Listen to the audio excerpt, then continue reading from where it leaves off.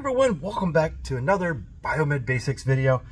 We're going to talk about wire strippers. Now, as you can see, I have a huge selection of strippers here in front of me. They all have a special purpose and not a single one of them can do the job better than the others. So let's go over from the simplest to the most complex wire strippers. What features do they have and how can you adjust them and make them useful to you? So let's go to the simplest set of wire strippers.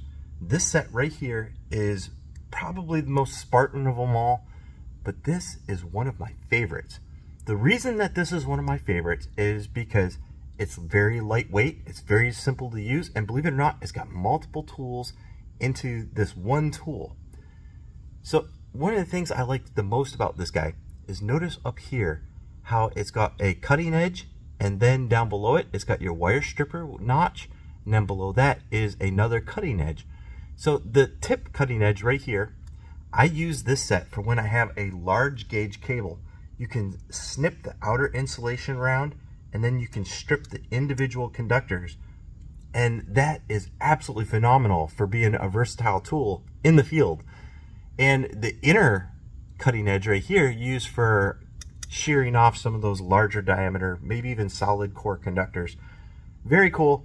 The one thing I recommend to you guys though is to set your minimum right here, and you can't see it, there's a little pinhole right there.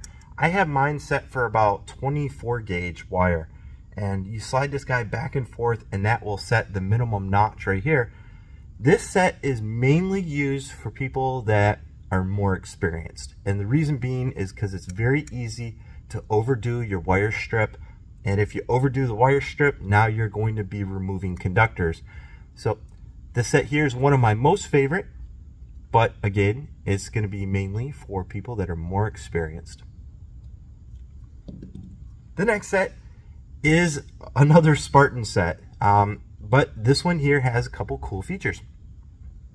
So up here, there is gripping fingers at the very tip. So they're not cutting fingers or cutting blades, they're gripping fingers. So you can use this also as kind of like a set of needle nose pliers.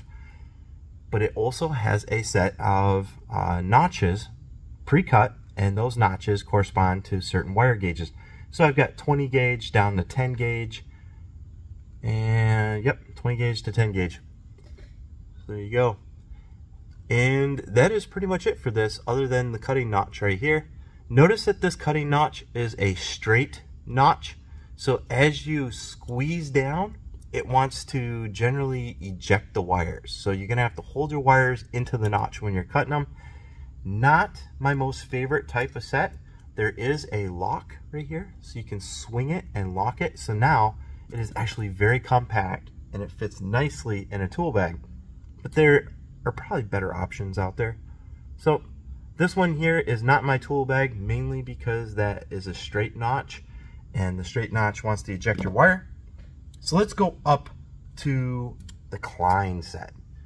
So this set of wire strippers right here, made by Klein, and again, it's got the straight notch, and this one goes from 22 gauge to 12 gauge. It has got the gripper at the end, but it's got another feature. It has crimp. So it's automatically going to be more versatile because it's got crimp along with the wire strip. Very cool. The straight notch right here is slightly curved. Not really enough to matter.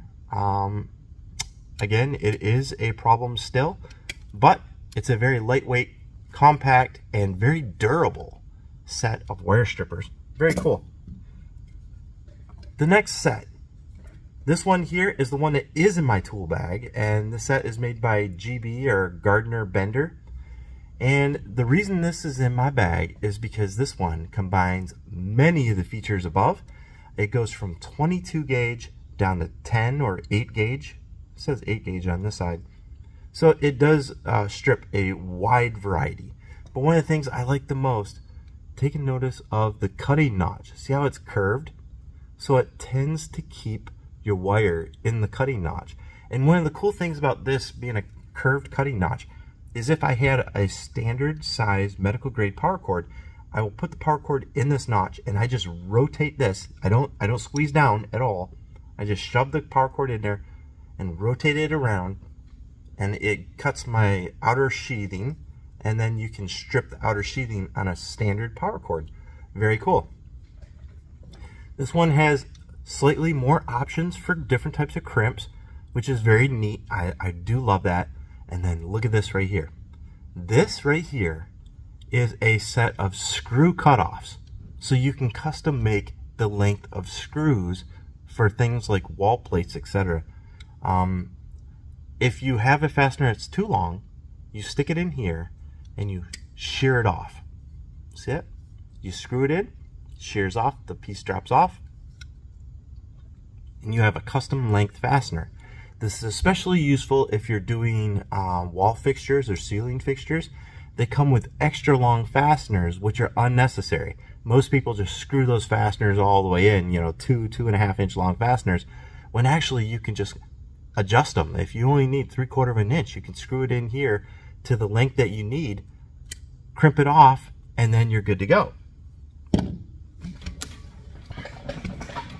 So my next set of wire strippers is a multi-use set. It was a cool concept, but in hindsight, for me personally, it's a little annoying. So this set here is actually a multi-use set. So see how it goes from flush cutter, which is very useful, to wire stripper. And this goes from, it says 10 gauge to 20, which I guess it should be definitely durable enough to do that. The grips are very comfortable on this one, and it does have the gripper at the end, but it doesn't have the large wire cutoff. In order to do that, you have to flip it over and then rely on this side. There is also, right down here, there is a crimp. So I guess that is a little useful, but for me, this one here just wants to catch on things. It's a little heavier, I think, yeah, a little bit heavier. This one here is still my preferred one for my tool bag, but this one here I keep around because every once in a while you need a durable flush cutter, and that's why I keep this one in my toolkit. Not my tool bag, but in my toolkit that I roll around.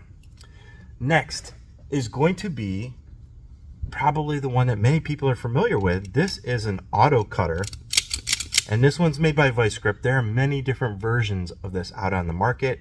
Many of them have subpar jaws. They will chip off, and I've had many problems with auto cutters in the past, but this set here is made by Vice Grip, and it has a lot of cool features.